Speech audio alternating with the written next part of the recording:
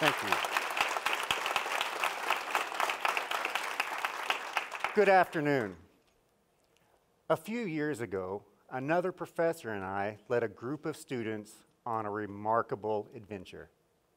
We explored a slot canyon in the Blue Mountains of Australia, teeming with vegetation and relatively untouched by humans. The only way out at the end of the canyon, rappel down a 100-foot waterfall. I have never been more focused. Okay, terrified than when rappelling down that waterfall. The roar of the water, the search for each slippery foothold, the burn of the rope in my hand as I held on way too tight. Yeah.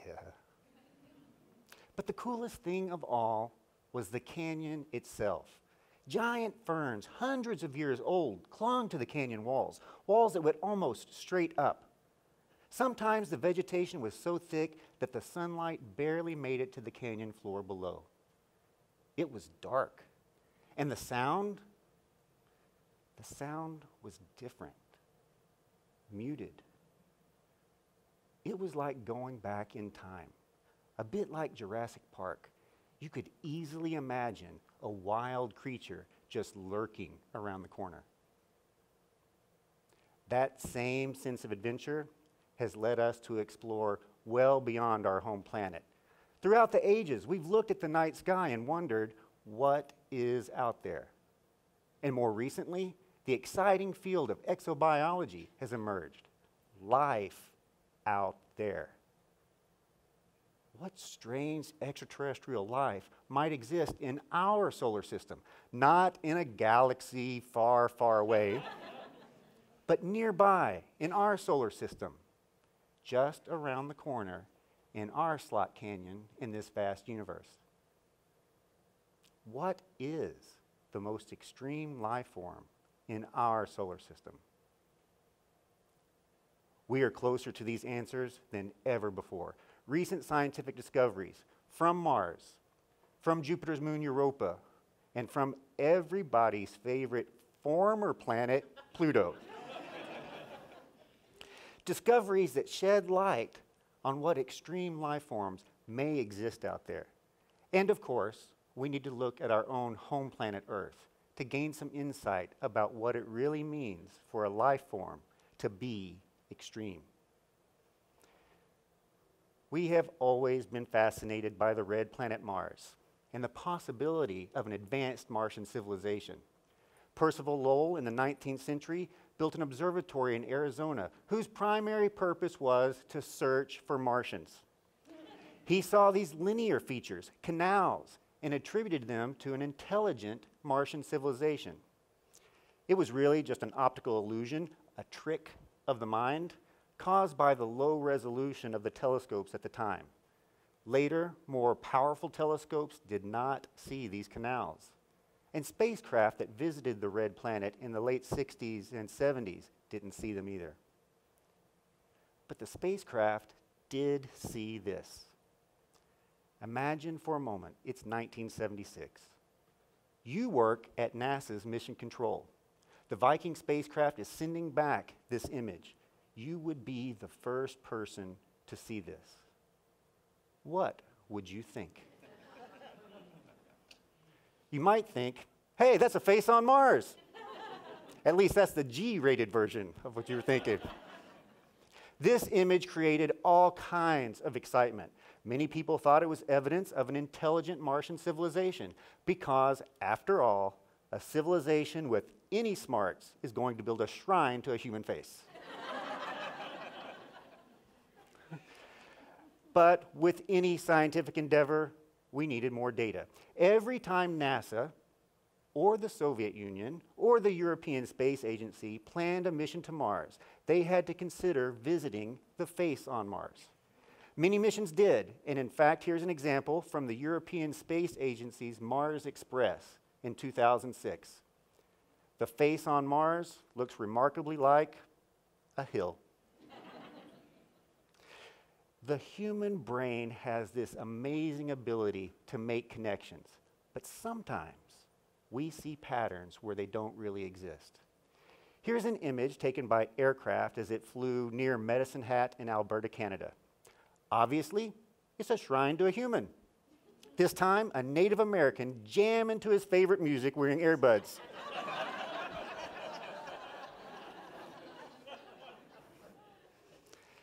In fact, it's a valley with a dirt road running down the middle leading to an oil well. So great Martian civilizations did not build canals or shrines to human faces. If there is life on Mars, it is probably in microbial form. The best analogy occurs here on Earth in the Atacama Desert in Chile, the driest place on Earth. Here, microbes go in and out of hibernation based on the availability of water. This is in the salt flats of the Atacama Desert. Conditions on Mars are very similar. There are salt flats. These would be the prime locations to discover Martian colonies of microbes. Perhaps a better place to find complex life would be at Jupiter's moon, Europa. Water is a key ingredient for life, at least life as we know it, and that's what makes Europa so interesting. The moon of Jupiter is covered with water ice, carved with deep canals, deep cracks in it. It looks a lot like a glacier, but underneath this glacier exists a deep liquid water ocean. There is more water on Europa than there is on Earth. Not only that, at the bottom of Europa's ocean is a rocky surface, active geothermally, caused by the strong gravitational pull, the tugging and squeezing of the giant planet Jupiter. Europa is not the only place that has a deep ocean. This is an image of Pluto, taken by the New Horizons spacecraft just last year as it flew by the planet. Dwarf planet. Notice the heart-shaped region? Yes, Pluto, we love you too, even if you are a dwarf planet. This heart-shaped region is completely smooth, resurfaced by water and then refrozen. This water comes from below.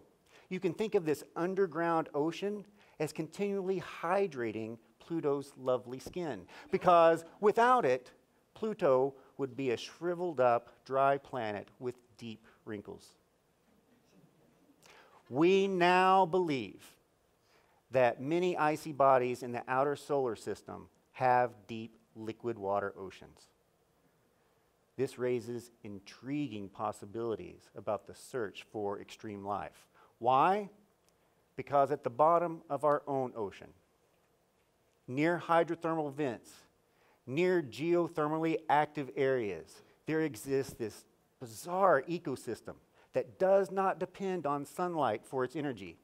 Rather, bacteria take normally toxic compounds and convert them into energy through a process called chemosynthesis, not photosynthesis. This serves as the base of the food chain for this thriving ecosystem. Giant tube worms, blind shrimp, because there's no sunlight, a ghostly octopus that drifts by. If we have this bizarre ecosystem at the bottom of our own ocean, imagine the possibilities at the bottom of Pluto's ocean or Europa's ocean. Now, no doubt that life would look dramatically different than what is at the bottom of our own ocean, and that would really be awesome to discover. But it's unlikely that this life is intelligent. We have visited these places. There is no evidence of a giant radio tower, and I'm pretty sure there's no Pokemon Go on Europa. And then there are the tardigrades, the water bears. These are animals, not microbes, about the size of the width of a human hair. You remember that slot canyon in Australia? it was likely teeming with water bears. In fact, if you go to a stream near your home and you run your fingers through the moss, you will likely have water bears underneath your fingernails. And they are virtually indestructible. You can boil them, you can freeze them, you can zap them with radiation. The European Space Agency has sent them on a rocket and exposed them to the vacuum and the intense radiation of outer space. And they survived. So if a water bear can survive the hazards of outer space, what does this mean about the possibility of a microbe or even a tiny animal hitching a ride on a comet and taking a tour of the solar system? Now, this would not be an intentional journey. This would be an accidental journey, not a smart, well-planned vacation. If you really want to see the most extreme life form in our solar system, you don't have to go to Mars or Europa or even a creek behind your home. You just need to look right beside you or in the reflection of your computer screen. Look very closely. That's right, you are a pretty extreme life form. Things that you consider normal for the overall scheme of the solar system are completely off the charts. Take this TEDx event, for example. Your brain is electric with activity. Billions of neurons are firing, making connections, storing information, thinking deeply, being extreme. Your brain is recording this moment, and this one, and this one, and this one. Hopefully you'll remember it a few hours from now, or a few days, a few weeks, even a few years. Just think of the memory card that would be required for your video camera to store everything that you're learning today and tomorrow and the next. How are we able to have this intense brain activity? Well, for starters, our erect posture allows our pretty big cranium to be supported by our skeleton. Cows don't have the same advantage. Their head has to be supported by strong neck muscles. As a result, their head's not quite as big. Cows are just not that smart. Now, let's not get too big-headed. We don't have the largest brain. The sperm whale easily wins that contest. We don't even have the largest relative brain size. A mouse, for example, has a larger brain relative to its body size. Now, don't get me wrong, our brains are pretty big, but the difference is the complexity of our brain. We have more neurons in our cerebral cortex than any other mammal. And these neurons are high quality. Think of them as monster cables in your brain that allow for great transmission and strong connections. Complex wiring. This complex wiring, this brain activity, allows us to do some great things. The pinnacle of human achievement, the pyramids of Giza, the rolling wheel, cookies and cream ice cream. Things that you consider normal, a no-brainer, in fact, like vegging out in front of the TV. That would be an intense and demanding experience for any other species. Because during that no-brainer, your brain is still electric with activity. We remember the past and plan for the future. And we have the ability to change the surface of our Earth. The view of Earth from space looks dramatically different than it did just 100 years ago. A blink in geologic time. We have the capacity to change the world, but we have to be smart about it. In other words, we have to be extreme. Today we've learned that humans are capable of great things. Consciously deciding to pursue happiness. Consciously deciding to improve our health. Consciously deciding to go beyond ourselves, beyond our 1 square meter of space, to make the world more fair for everyone. And we are the only species to consciously, intentionally decide to explore beyond our home planet and leave it. While I do think that in our lifetimes we will discover extraterrestrial life, and what a historic and humbling day that will be. Most likely, it will be a microbe. Because if there were intelligent life capable of exploring other worlds, we would have already discovered it, or it would have discovered us.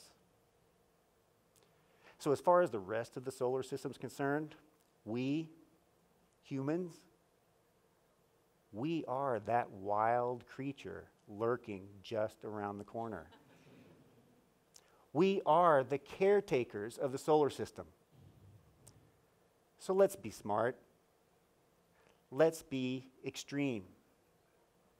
Be the most extreme life form this solar system has ever seen. Thank you.